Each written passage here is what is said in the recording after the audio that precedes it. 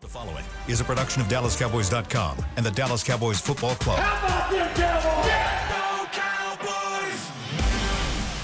This is Mick Shots, streaming live on DallasCowboys.com and the official Dallas Cowboys app. Now, here are Bill Jones, Savannah Humoller, Everson Walls, and Mickey Spagnola.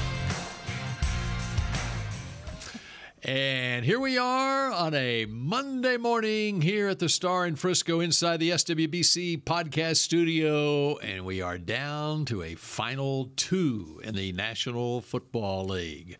Welcome to another edition of Mick Shots. Did any of you get the prediction right last Monday?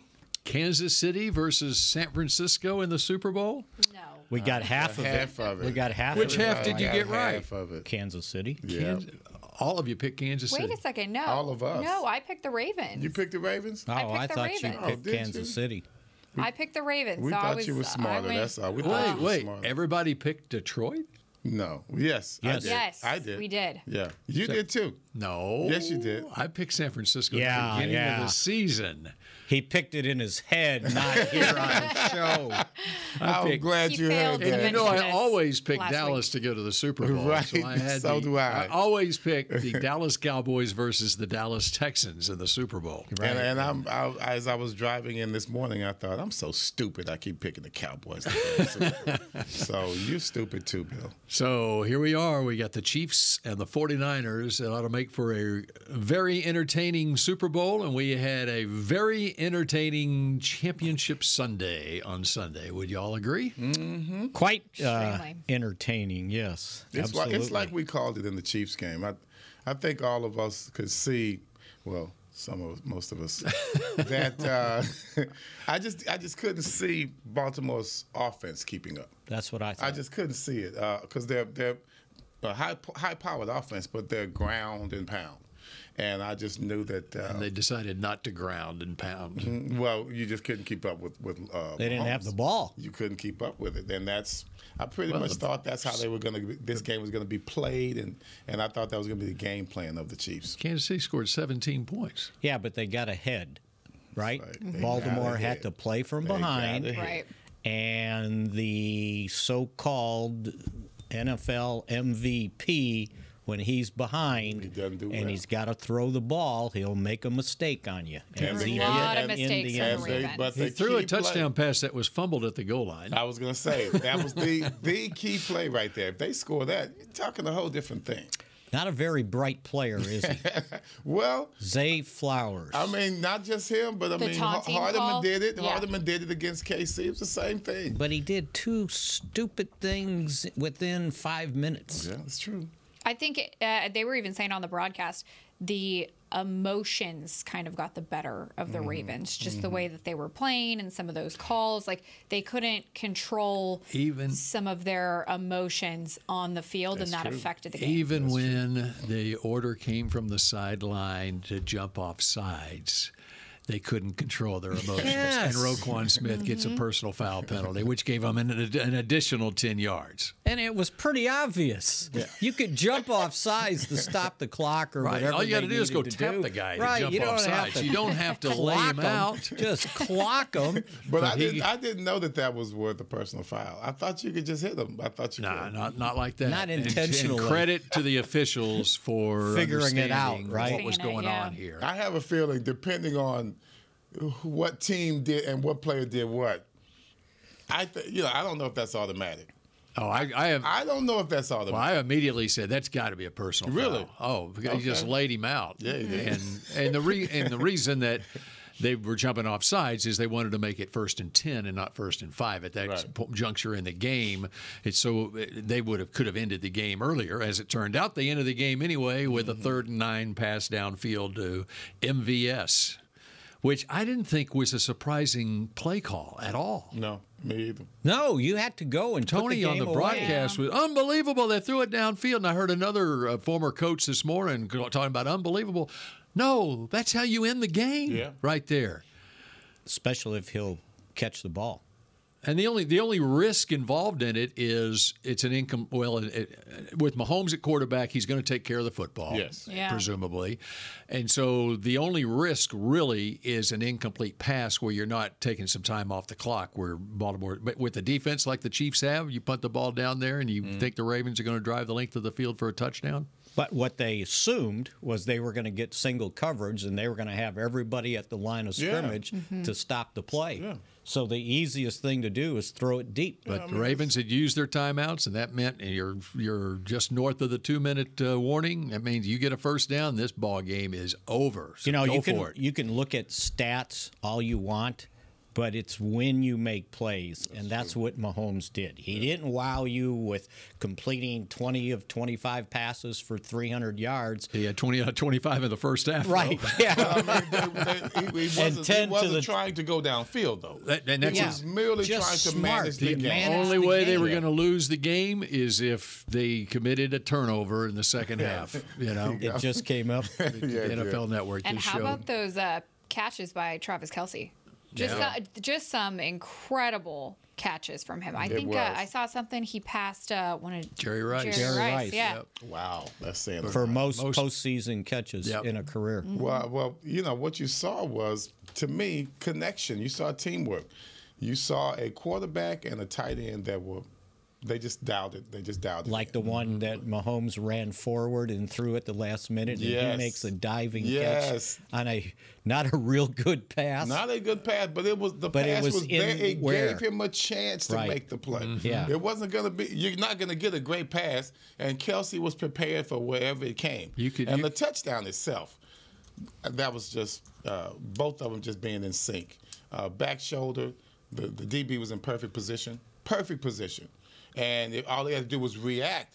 He was in position, but he didn't react in time. And just the way that Kelce knew where it was coming. And that was just a beautiful catch, beautiful connection. You know, those are the times when you need your quarterback and your wide receiver or your receiver to be. This is the time when you need to dial it up and be on the same page. And they did. They did it perfectly. And it was also another indication, if you get pressure on the quarterback, and I don't care who he is, it's going to cause problems. Yeah. And that was one of the things sacks. down the stretch the Cowboys could not do. Well, you had a deep. One thing about this playoffs, you saw good defenses. No matter which side, you still gave your quarterback a chance. You know, your quarterback didn't have to keep scoring just to stay in the game. Right. You had defenses that kept things in. I mean, even Baltimore's defense, as you said, KC didn't score that many points. 17 points, Yeah. right? Come on. That defense played their asses off. They just made a few mistakes, but they gave their offense a chance at all times. And that's what we need around here. We need a defense that the offense can rely on. I don't want an offense that the defense can rely on.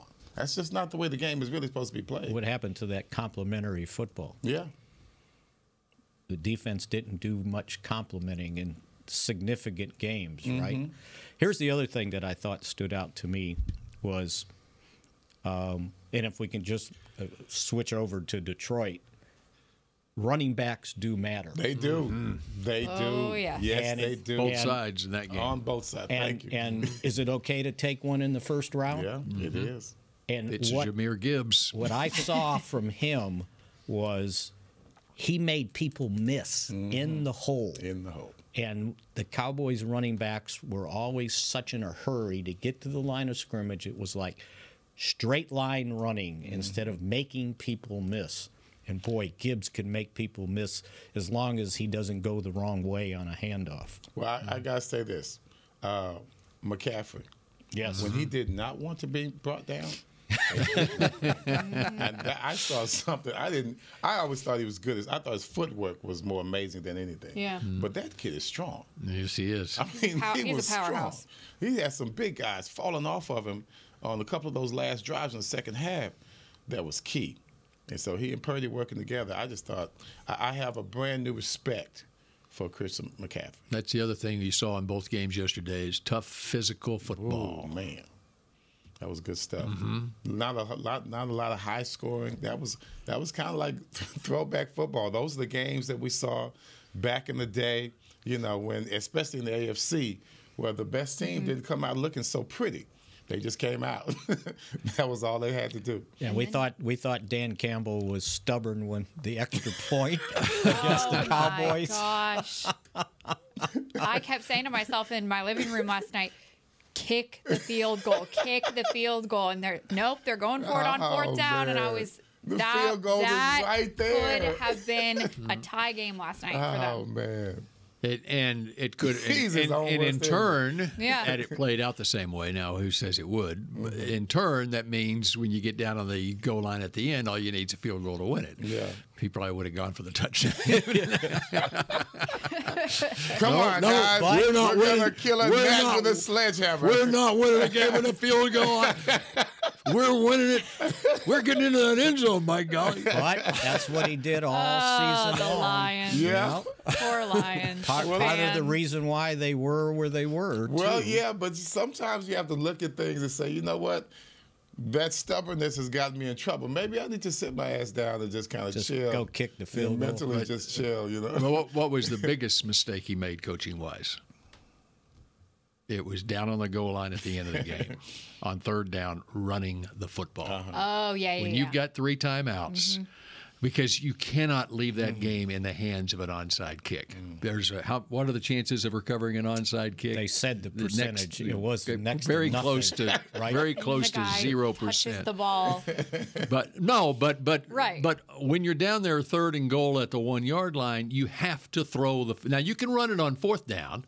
Okay, because the clock It's is going to stop anyway. Yeah. Right. But you cannot run the football because if you don't, now you can all say that, oh, if you made it, it's a great call. No, it's still a bad call to run the football in that situation because if you don't make it, you just ended the game. And it doesn't matter whether you score the touchdown or not.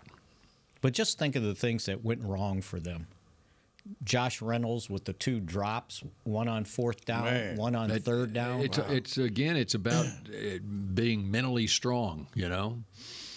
And then the 51-yard pass off the DB's face mask. Man, what is Yeah. going on?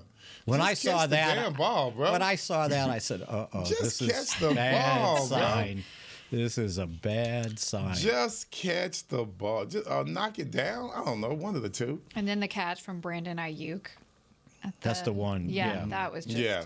incredible. And after the game, they're asking him what was going through his mind. Well, not a damn thing. He just saw the ball up in the air, and I better go get it, right? God, like he planned it out that way. So let's. Do we need to take a look at Purdy? Do we need to look at him in a different way after these 2 playoff games? I was looking at him at Yes. halftime as he's a 7th round draft pick, the last pick of the draft, and then at the end of the game, I'm like, okay, Wow, he's a first round pick. yeah. I love the way he ran Well, that was Oh, yeah, ran the running. ball in the Those 2 runs second that he half. made Yeah. were huge.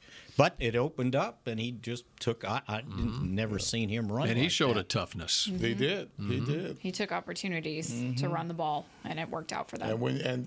So when did they vote for the MVP? That's At already the end of the done. regular So season. they even before the playoffs start. Yeah. Somebody Because needs to I'm vote saying- for an MVP after the whole thing is done. I'm Let's start it saying- here. Postseason I'm saying, look MVP. look who's on top now. Yeah. I mean, we talk about Dak, we talk about Lamar, and no one wanted to include Purdy, even though we knew he had good stats. But they kept on talking about Mr. Irrelevant. So Okay, let's take a vote right now. Who's the MVP in the? If we're taking it all the way to leading now. into the Super Bowl right now. Yeah. Who's the MVP in the league? that's an easy call. Who? Purdy.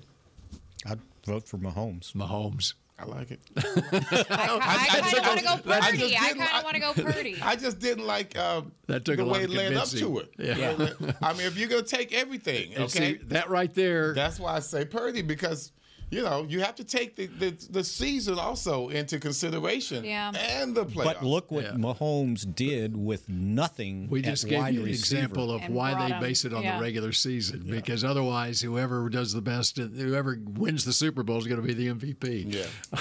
I agree. So does that mean that these other coaches they're on the hot seat now?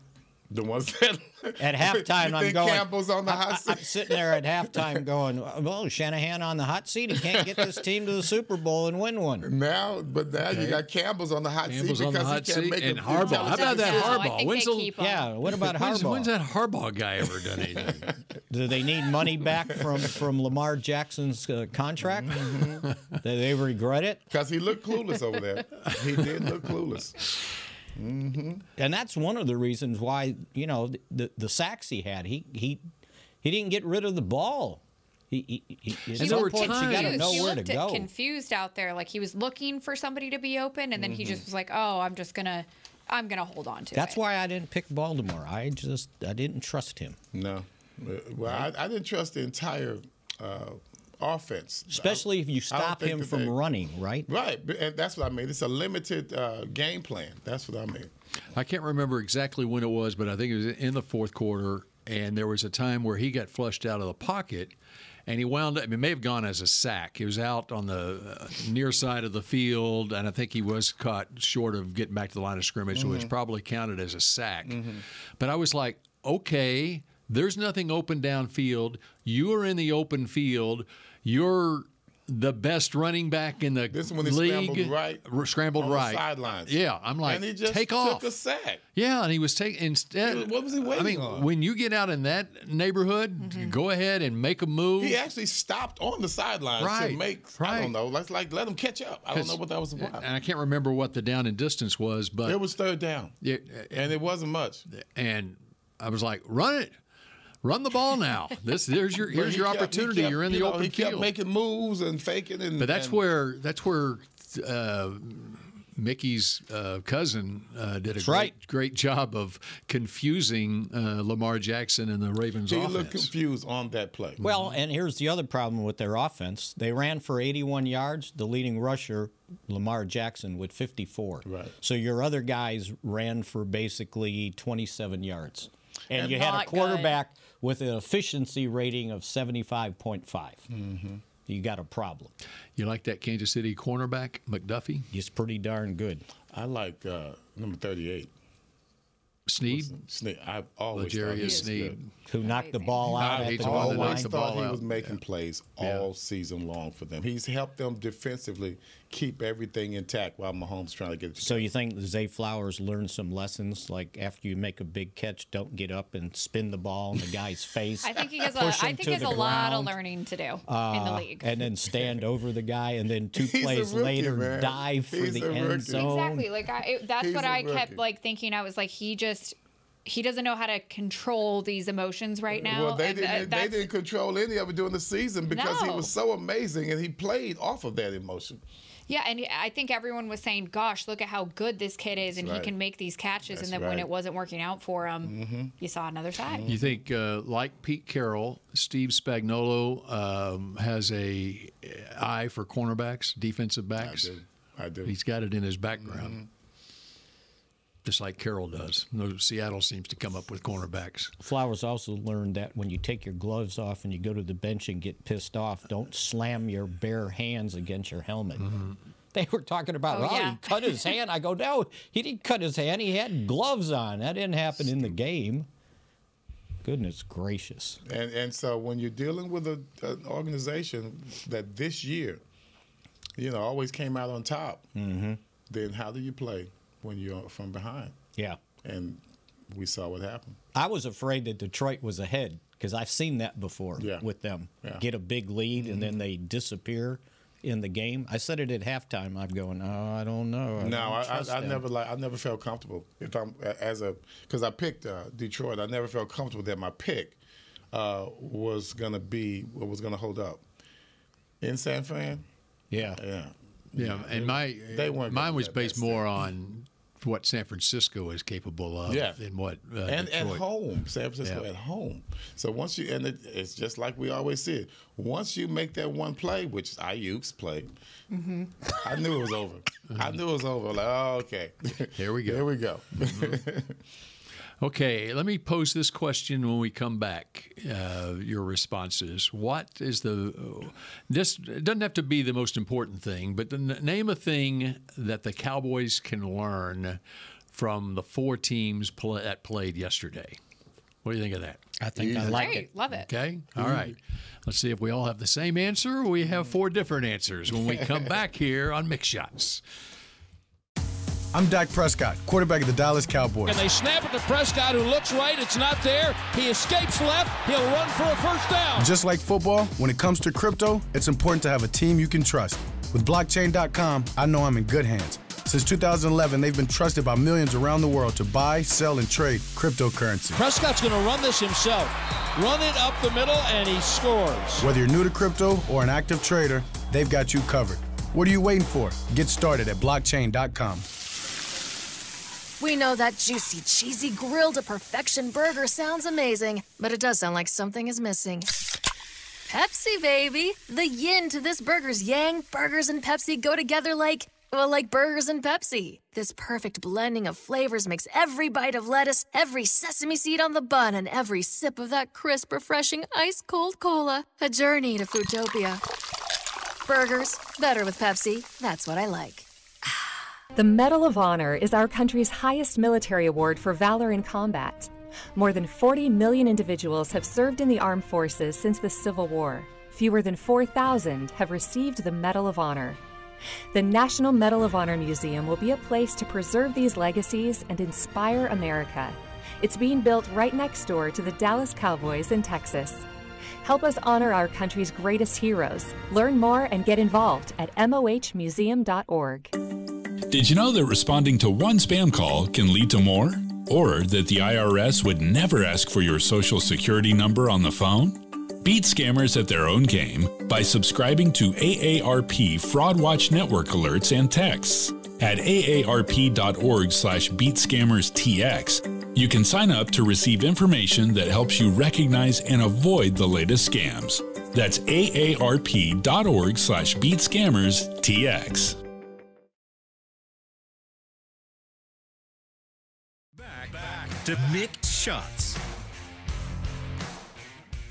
K-Post Roofing and Waterproofing, the official roofer of the Dallas Cowboys. All right, let's go around the horn. What do the Cowboys learn from Sunday? The 4 participants in the championship games on Sunday, and my answer to the question isn't even an answer to the question. I posed the question wrong for my answer, so I'll let y'all go first, and then I will. You'll correct chime yourself? in. No, I'll chime in with just my observation. It was more like an observation from the games on Sunday and how they apply to the Cowboys. Everson, you want to go first? Yeah, I think with me, and it's something that Spags just brought up, and I've said it all year long, I don't really care much about numbers and things of that nature in this era of football. You know, you can have numbers all you want, but you just got to make the plays when it's time to make the plays. And I do a lot of ego stroking when I get on the treadmill or whatever. I always watch the old games that we played, and I do try and mentally compare them to what we did back then versus what we did now. Back then, 1980s, 1990s, we romanticized it so much, you know, about how we played and how we won. Sometimes we won so ugly. I'm talking about 80s and 90s. I mean, just ugly games. And we lost to some people we never should have lost to. But when it was time to step up and play in December, after Thanksgiving, and in the playoffs, most times we did that. And I'm talking about whether it was me with the Cowboys or with the Giants. Those teams knew how to elevate themselves when it was time. I remember some 13-10 games that were exciting damn games.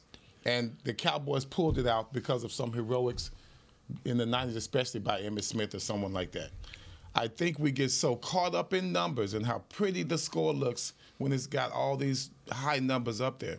I think we need to go back to where we were and let the defense control the games for us. It's okay to score a lot of points, but in games where the real boys come to town, in the games where the tough teams come to town, you got to be able to play, when I say down to the level, I mean play as low down, dirty as you have to win a ball game.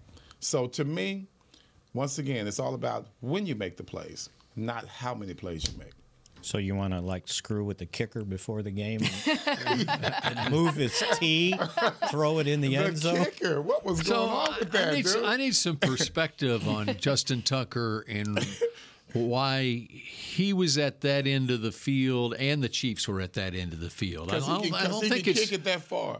Well, he was just stretching or something, wasn't he? He was just the video I saw. Yeah. He was down stretching and he had his helmet off, whatever. And Kelsey came over and grabbed his helmet and his footballs and threw them or whatever it was and threw it to the side. Funny, so man. petty. So I think he does that on purpose, man. But that's one of those things where if we You need can tell he's got brothers. we need a broader perspective on who is at wrong here. Who was there first, and who's supposed to be at that end of the field? You know, The kicker warms up. That's what happened last year in the playoff game in San Francisco. That was wasn't that at kickers. midfield?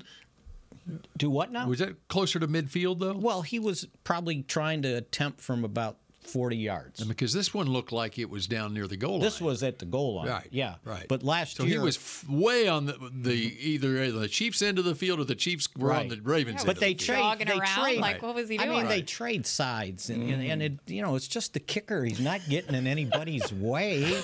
Kelsey's just being a jerk, man. That's all that is, man. Boy, you can tell he starts firing people up.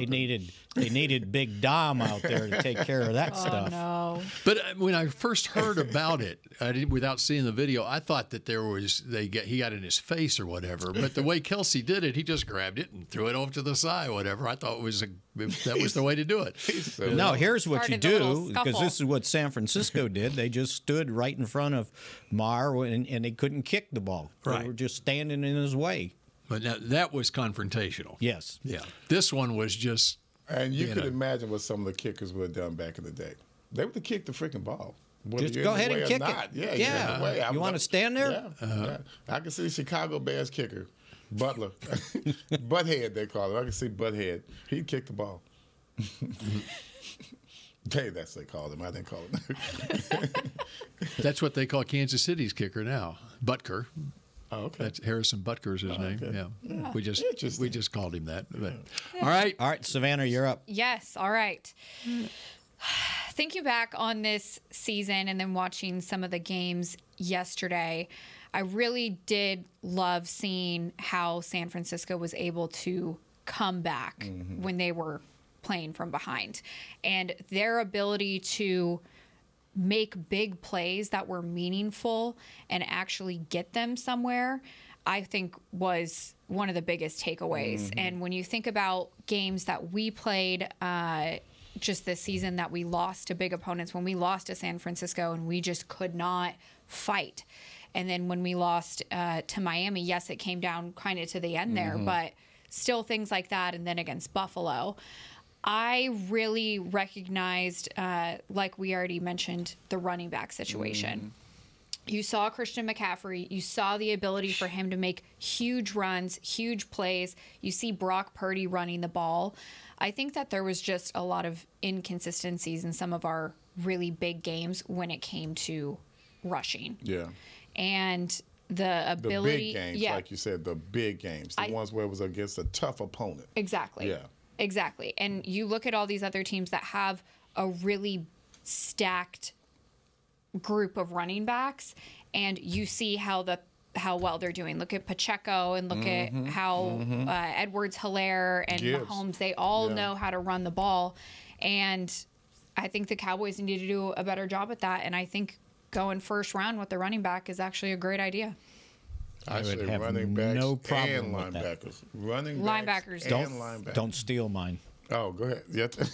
Don't go out there and try to finesse the linebacker position, especially when teams go heavy and they're playing a fullback the way San Francisco plays a fullback, or go two tight ends as much as some of those teams did, and be out there with 6 defensive backs that are masquerading as linebackers. You got to have linebackers out there making plays, and don't get caught short-handed just because your third-round draft choice got injured in training camp and you kind of threw your hands up and go, well, oh, well, what happens if you get an injury?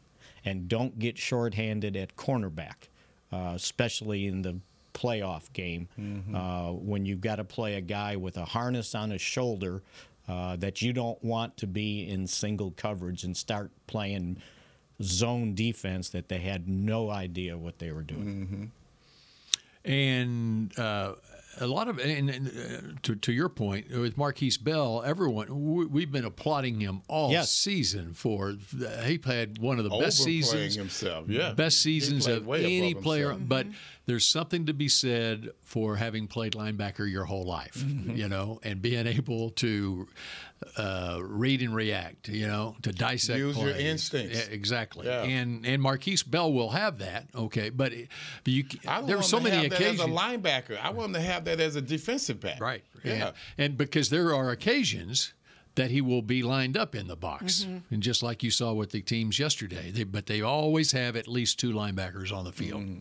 I think with me, it's you have to know that this is where the game is going now. This is what has beaten you. We weren't able to make those big plays in the big games that she was talking about because we were whipped. We weren't tough enough up front. That's just the way it is. And I'm not talking about just offensively. Defensively, we weren't tough enough up front.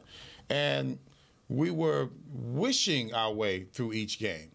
We were talking about it in here like, man, we got just 6 DBs, 7 DBs. They're running all over us. And thank God we even stayed in the Dolphins game. That was one of the better games. I wouldn't have put that in the big games because we actually played well in the end. Yeah. But those other games, the Buffalo game, we have to get those out of our system. They cannot happen with a good team. You got to go in there and show you got something down there. You can't just go in and say, oh, well, guys, and you look soft as a team, and therefore your reputation. Ron Springs used to say all the time, because we did business together, he said, your rep is all you got. And that's on the real. Your rep is all you got. So if you come in there and they think that you're a certain way, then that's how they're going to play you. And they will always look at you that way. One of the tough decisions they're going to have to make is, can Mozzie Smith play better, make that second-year jump, or did we make a mistake with a first-round pick? Because if you're relying on him to get in there and provide some bulk in the middle, you better be right. Because if not, you saw what happened when Hankins wasn't in there, by the way, and he's getting older, and he's an unrestricted free agent, by the way.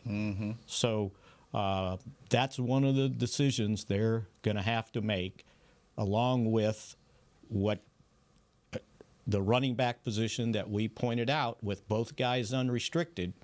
How do you restock that running back position? Re-signing what you have, free agent, draft. Those are kind of some of the big decisions they're going to have to make. And Bill, I'll let you have the floor on. Mine is more of a positive one. Okay. You negative Nancy's. Look at those tight ends. Can't wait for this. Look at those tight ends that played yesterday. Yes. The Niners with George Kittle. The Chiefs with Travis Kelce. Mark Andrews was back for the Ravens, but even when Andrews was out since November, Isaiah Likely. And then the rookie with the Lions, Sam Laporta. And the Cowboys have to feel really good about what they have at the tight end position with Jake Ferguson, because I think Jake Ferguson fits in with the. He's a younger. No, he's Agreed. ready. He's ready. Agreed. He's there. No, He's right there with He's Laporta. He's 1 year more experienced than Laporta, and he is, assuming he stays injury-free, he's going to have a career that rivals what those other guys are doing. Well, if you need to know what the NFL thinks of Jake Ferguson, who's can't play in the Pro Bowl? 2 of them. Kittle and Kelce. So Ferguson's going to replace Kittle. Kittle. Okay, you're talking for the NFC. Yes. That's nice. I hear he's going to replace him. He deserves he was That's that great. He was deserves that it. close. He deserves it. So you're right. He's going to do what in Orlando? He's going to do what? He's going to replace Kittle on the NFC Pro Bowl team. So what do they do at at Orlando. They're going to play flag football. They're playing flag It doesn't matter. Skill showcase. It's the award. I'm with Bill. I'm surprised they're adding. Did they add players to the Pro Bowl team as often back in your day, Everson? Do you recall that? Yes, they did. No, not a lot. I mean, but there were a lot of it for injury reasons, or nobody held out. Nobody like, hey, I'm not going. It was Hawaii. Everyone wanted to go to Hawaii. Yeah. And even back then, plus it was around. You got some money for it too, didn't you? No, chump change. It wasn't chump change if you make $20,000 a year. Yeah, but you had to pay for your family to come with you. $20,000 a year. Who said I was making $20,000? Oh, I thought that was your bonus. My bonus was more than $20,000 a year.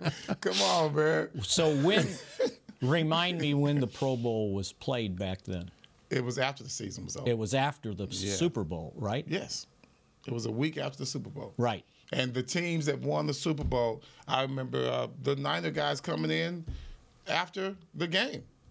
They came. We were at practice already. They would come in later. Yeah, because it was like that in the 90s too, right? Well, because I remember when the 90s. The 90s is when it started to where it's going now, and only because during the 80s when I was there, that's when you can tell people like, hey man, I'm not gonna go out here and bust my head open in this game, and I haven't been practicing since for mid-December. Yeah, you know, and now you want Chuck Muncie to come out there, who's usually 235 when he plays, but he walks around at 260.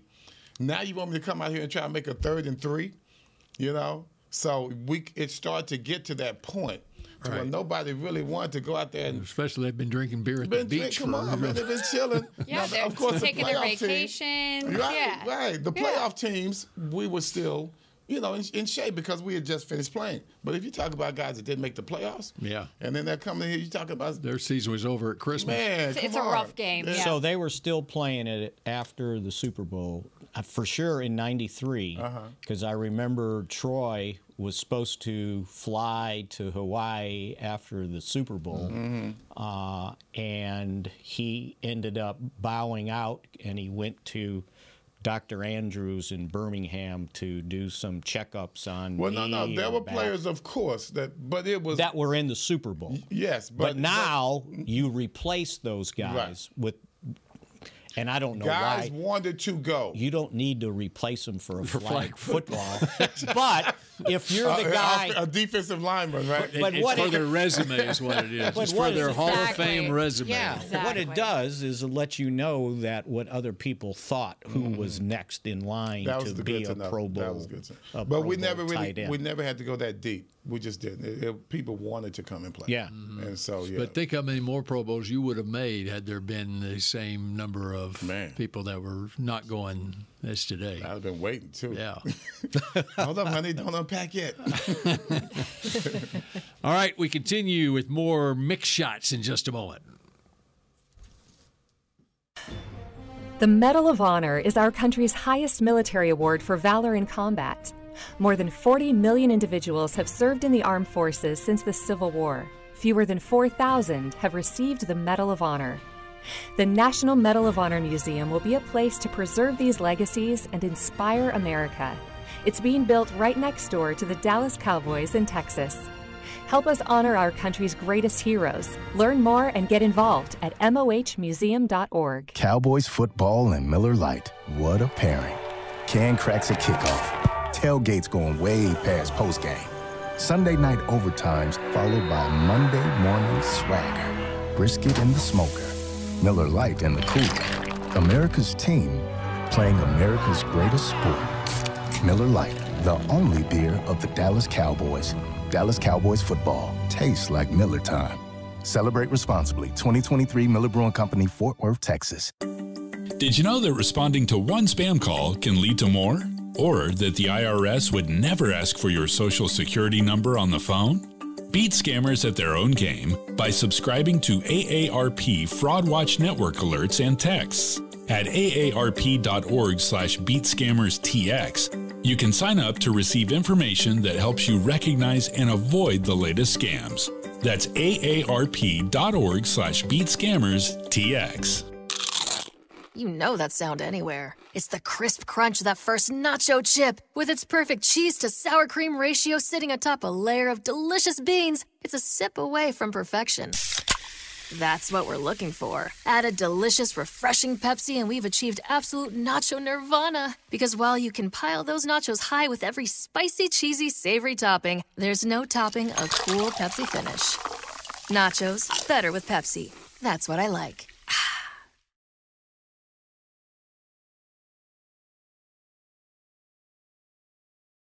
Back to Mick Shots. The 99th annual East-West Shrine Bowl will feature 130 of the nation's top NFL draft prospects on Thursday, February 1st at the Star in Frisco. Tickets as low as $20 are available at shrinebowl.com. Proceeds benefit Shriners Children's. All right, very good. And in fact, practice going on this morning here at Ford Center at the Star in Frisco. The East squad was there this morning working out, and the West squad later. And that game on Thursday night, and a face on the field, not a face in the crowd, but a face on the field was one Dan Quinn here back home today. Oh, yeah. Will it remain his home is the question this week. Were they outside or were they inside? Indoors. Indoors? Okay. We should go as a team. You want me to get a suite for the game? Let's do Can it. you afford it, Mickey? I don't think there's any suites up there. Can we take one of the coaches' booths like we watch practice? Bring some binoculars. So Dan was supposed to, by the way, since you brought it up, he's supposed to fly That's to why I brought it up, Mickey. Seattle tonight. He doesn't know you yet, Bill. He was trying to sneak that in there, huh? So what Dan, happened? Dan Quinn was in Seattle the end of last week. Yes. That link is on Thursday. He interviewed there. At his second interview, his in-person interview there, and he is headed to Washington, D.C., and reportedly to interview for the Commanders' head coaching job tomorrow. And they've other reported candidates that they have include Ben Johnson, the Lions offensive coordinator, Mike McDonald, the Ravens defensive coordinator. So they got nothing. Aaron Glenn, the Lions defensive coordinator, and those seasons are over, and so the Commanders are going to have a head coach here pretty soon. And Bobby Slowick, offensive coordinator from the of Texans. Houston. Yeah. So who are we looking Which is at? Bob Slowick's son, Who by are the we way. interviewing? Well, you got nothing open. Nobody yet. Well, I mean, he's going around taking interviews, you said. Quinn. Well, but what if he doesn't That's get a fair hired? question. Well, what if he does? Well, they better have a list going. That's what I'm saying. Right now. Have you heard anything? Who we looking at? Well, there are. I've got an. Mickey knows I have a something. He's thought. being too cute over I have there. a thought on one. It's been reported out there that the Cowboys might be interested in the former head coach of the Commanders, Ron Rivera. I have a thought that there's a former head coach of the Minnesota Vikings that I would be interested in. That would be Mike Zimmer. What do you think of that? I like Mike Zimmer. I like no mine. problems with it whatsoever. Either one, actually.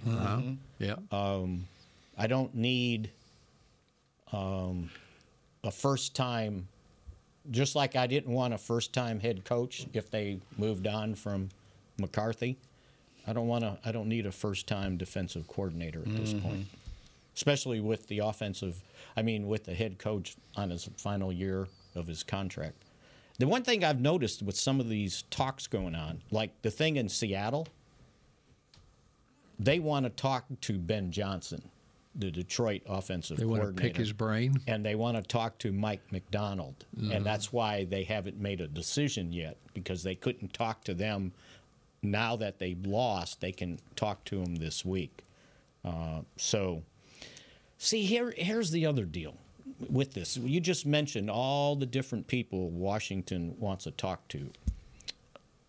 So you fire your head coach not knowing what you're going to do. Well, what if you end up with worse? You could bring the head coach back in for an interview. Yeah, right. It's like, oh, by the way, I think I made a mistake, right? Nothing that says you have to have George a make-good. Steinbrenner did that with Billy Martin all the time, right? He sure did. I mean, you should have a list of what you want, and you don't go out there just fishing, right? You know what it reminds me that you said that? Charlie Waters tells the story that for the final cut his rookie year, Coach Myers came. He was the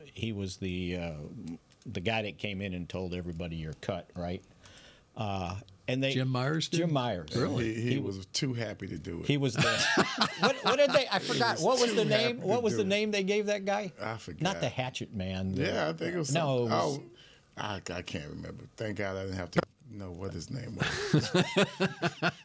Anyway, he calls Charlie in and says, you know, we're sorry you didn't make the team, right?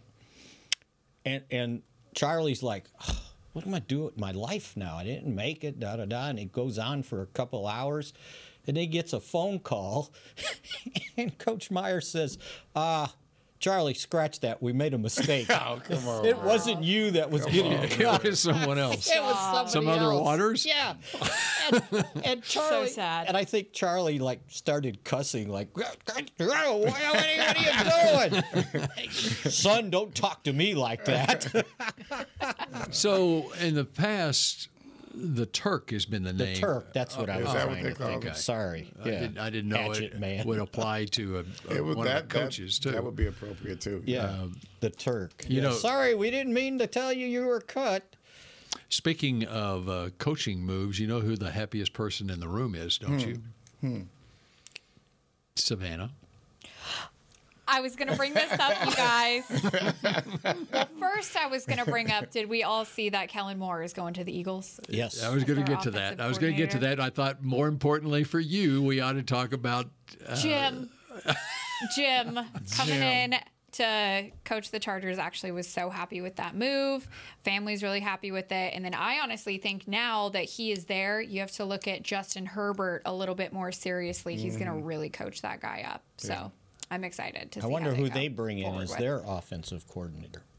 He's got to be good because he got a good quarterback. Because he's talking about bringing his defensive coordinator with him. Yeah, I think he's bringing in the defensive coordinator is Greg. what I heard. But offensive, yeah, it's questionable. And there was two other guys' names came up for his defensive coordinator. Greg Roman's still out there, by the way. And then somebody named Tanner Engstrand, the Lions pass game coordinator. Okay. They were thinking of maybe he would be brought in. But I think he was bringing in his defensive coordinator from Michigan. So in that AFC West now, you've got Andy Reid, you've got Sean Payton, and you've got Jim Harbaugh, along with Antonio Pierce with the Raiders. So It's fun. That's fun. So are you confident now that the Chargers are going to supplant the Chiefs as the team to beat in the AFC West? Yes. Because Jim Harbaugh is there. Yes. You guys will wait and see next season. We'll come We full will circle mark back to this day. conversation. That's right. I'm writing it down right We'll now. mark this day. The Chargers, they're on the come up, okay, guys? All right. Okay. So Kellen Moore to the Eagles. What do we make of this? I think it's a little wild. Mm-hmm. Pretty wild. That means they're going to throw the ball That's even right. more. That's just And good for the Justin Herbert Cowboys. is going to be happy with that. Jalen Hurts. I'm Did sorry. you say Justin Herbert? I'm so sorry. Jalen So Hurts. sorry. He goes from Justin Herbert to Well, Jalen Hurts. I'll say this. He's going to run the ball more than what he did here, because Jalen Hurts will run the healthy Jalen Hurts will run the ball I more. want Don't you to think? run my quarterback as often. I think Jalen. I think he will make Jalen throw more. So you I don't think that think may they be should one call of the more running reasons? plays. You think that may be one of the reasons that they decided on Kellen Moore, is that he's more pass happy? You saw what happened with Hurts at the end of the season, mid-season. He's hurt all the time, and that's just not the way you want to use your quarterback. You don't want your quarterback to be a running back, and they have enough good running plays and a couple of good running backs back there that are sufficient enough to where if you throw the ball enough, then Jalen Hurts can control the ball game. But it's got to be an entirely different system because everyone seemed to figure him out this year. Maybe I should point out that in 2019, when he took over as the Cowboys offensive coordinator, that Ezekiel Elliott ran the ball 301 times. So this notion that all they did was the Cowboys threw the ball is pretty false.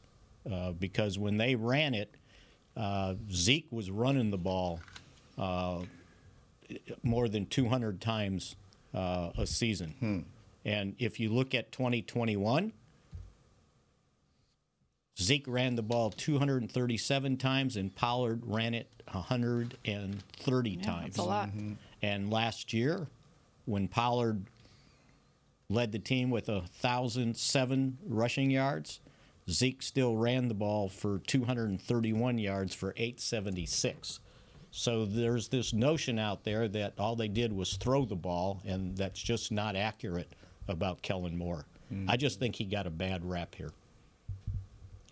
So I wonder if Doug Nussmeier is going to Philly, too, to be the quarterback's coach. They need a quarterback's coach, too? Yes, Alex Tanney was a quarterback's coach. Oh, that's right. And he is free to move on. And Nussmeier was with Moore with the Chargers. Now, was Sirianni, wasn't he an offensive guy? Yes, he's an offensive guy. Yeah. So maybe he. So that's the more critical thing, I think, for Jalen Hurts is who's the quarterback coach. Right. Right. So it's going to be interesting to see what happens there. And So it's just going to be. You don't think it'll be Kellen? No, I don't think so. Like because Nussmeier was a quarterback's coach here. Yeah, he could do both here. He could do both. He could do both. But you want someone who, you need another especially guy in with a quarterback like Hurts and like a quarterback with Dak, you wanted someone who his total attention is on and on mechanics and so forth. So, and I think somewhat this year, McCarthy. It was part of that too. Heavy hand in coaching the quarterbacks. Yeah. If you noticed when they did their quarterback deal before practice, that he wasn't out there with the rest of the team. He was in there with the quarterbacks.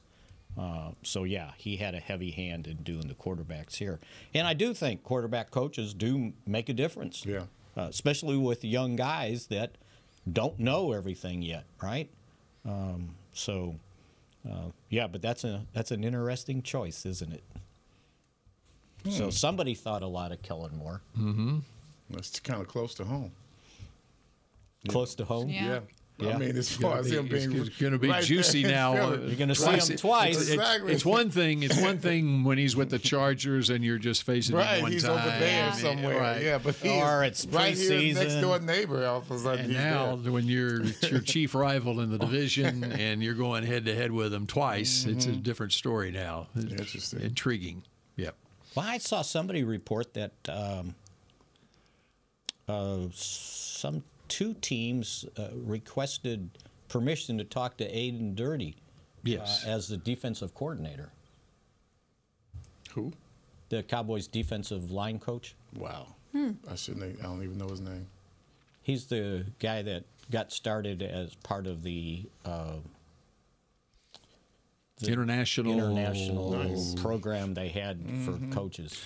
It's Green Bay, the Rams, and Atlanta have sought permission to speak to Cowboys defensive line coach Aiden Dirty, per multiple sources, according to Todd Archer 2 days ago. Okay. Would you like to know more about Dirty's football journey? Yes. As well, Todd I know Archer he tweeted came out, over it's here unique. Having grown up in London, he played in NFL Europe before joining practice squads in Carolina and Kansas City. He helped train players like F.A. Obata. Remember him when he passed through here? Through NFL UK, he was the DC for the London Warriors. There's some background on Dirty, highly respected, as obviously as three teams now want to talk to him. Yeah, and he was a guy that that's not bad. Quinn wanted to bring along with him. Well, the thing that I see about the different defenses this year that are successful, they're all successful with a lot of pressure up front from their front four. And to me, I think that really, if we could have a system like that, where it takes a lot of pressure off the guys in the back seven, that's something that we've got to really take a look at, because right now, our linebackers, I put them air quotes, they need to be able to see better. And when you see the Cowboys don't play well, it's because they are being attacked by these big offensive linemen downfield, and they're coming unabated. So to me, you've got to put some linemen there that are going to hold these guys up. Starts up front. Up front. Yeah. It's got to be one in the trenches. I like our linebackers. I do. But you need to have a team that has that DeMarcus Lawrence mentality to where I'm going to make this play myself. And I don't mean going out of the scheme of the defense, but being able to just control your area to where it doesn't spill off to the rest of the team. And we just didn't do that when well you're not pinning your earbacks going after the quarterback. And this might be too obvious of a question, but how many Cowboys defensive linemen finished in their top 10 of total tackles? Got a guess? None. Are you considering Parsons to be a defensive lineman or a linebacker? I don't consider him. Oh, what is he? Is an edge rusher? He's an edge rusher. So is that a defensive lineman? It's D-Law, right? D-Law. Yeah. And now once again, Lawrence finished with 57 tackles. Parsons finished 9th with 56. Okay. So what you were saying, they didn't get a lot of production. Now Osa was 11th with 53, which tied Jordan Lewis, but he only had 24 solo tackles. So you have to go down to number 13, Dorrance Armstrong, with 33, and he finished 2nd with 7.5 sacks to Parsons, right? 14. He's an unrestricted free agent. Yeah, that kid there. That's pretty good numbers there. I mean, considering he doesn't really get too much playing time. And his percentage of plays went down. His snap count went last way year. down. Who are you talking yeah. about? Dorrance Armstrong. Okay, yeah. From last year to this year. Why is that? Because they probably played Parsons more at defensive end. That's another issue. When the new, I'm sorry, I fired the man already, but I'm so sorry. I'm so sorry. I'm so sorry. But, we're jumping way ahead. Yeah, we are. I'm so sorry. Well, I think what we have to look at is what the hell are we going to do with Parsons? I mean, we need to define what he's doing. We're not doing ourselves any favor by, I guess, trying to trick the opposition. We're tricking ourselves. We don't know where he's supposed to be. We can't answer that question until next week here on Mick Shots. Okay. Because next week we will know we will know whether or not the defensive coordinator is returning or not. Right? We'll know this week whether Dan Quinn is headed to Seattle or Washington or coming. We should know that. And so it should be defined. I think going forward, it should be defined. What is his position? It may make a difference who the defensive coordinator is. If we'll start there. We could, if he's a linebacker, then that means that we just need one more linebacker, right? I mean, as far as starting, but then now you have to have another edge rusher. So, we have to figure this out. It goes to who we want to draft or who we want to sign. And if you think about it, when you stock your linebacker position, you usually have. Yeah, we can see it. 5 or 6 linebackers, right? Because you need linebackers to play special teams, right? Yeah. Well, they had 1. After Van Der Esch got hurt, it was Clark. They used the elevations on Jefferson up. What do you got? 50 years ago today, the Cowboys drafted out of Tennessee State, one Ed Too Tall Jones, and this is the picture on draft day, him getting the phone call. Look at that shirt. Look at the hair. How about that? Look at the hair. 50 years ago today, the Cowboys, this was tweeted out by the Pro Football Hall of Fame. 50 years ago today, the Cowboys made history by selecting Ed Too Tall Jones first overall in the NFL draft. It marked the first and still only time a player from an HBCU was taken with the #1 pick. Congratulations, pick. Ed Too Tall Jones. You know how the Cowboys got that draft pick? Oh, go ahead. I knew. Oh, you're so smart. Tell us. They had some inside intel that he was eligible for the draft. Everybody else thought that he wasn't eligible. He had to play one more year. How did they acquire the pick? Oh, how did they acquire the pick? They made a trade with the Houston Oilers, and they traded a wide receiver named Billy Parks and a defensive end named Tody Smith to the Houston Oilers, and they acquired the #1 overall pick from the Oilers. They took Ed Tuttle Jones. Billy Parks. That's right. Bad. And I have a great fondness for Billy Parks. Because you know why I have a great fondness for Billy Parks? Because over the weekend, my daughter gave birth to my 5th grandson. Dang, dude. And congratulations. The name William Parks Griffith. Why? Which I'm going to call him Billy Parks. Billy Parks. And of course, So he's not me. named after Billy Parks.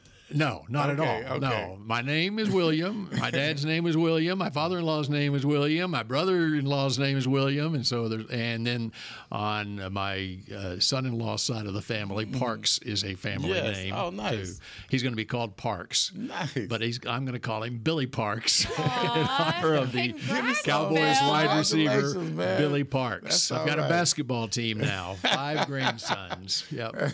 Billy. So when somebody yells, "Hey, Billy, come here," 4 people come That's running. exactly right. That's right. So That's all right. Yep. So hopefully Billy Parks Griffith comes home from the hospital today. That's good. See, it's a deep story on how the Cowboys That's right. got Tuttle Jones. Yep. So, always got something up my So sleeve. the draft was this early? Yeah, they used to have it. They used to have it like in December. It was like at the end of the regular No, it used season. to be in November. Okay, November. There you Before go. the season ended. That's why the Cowboys didn't have a draft their first year, because the draft for 1960 was already done in November of '59 during the season. No. So and now you know the rest. And you only get that here on Mick Shots, by the way. All right, that does it for this edition of Mick Shots, and who knows who the Cowboys defensive coordinator will be when we reconvene next Monday at 11 a.m. Go Cowboys.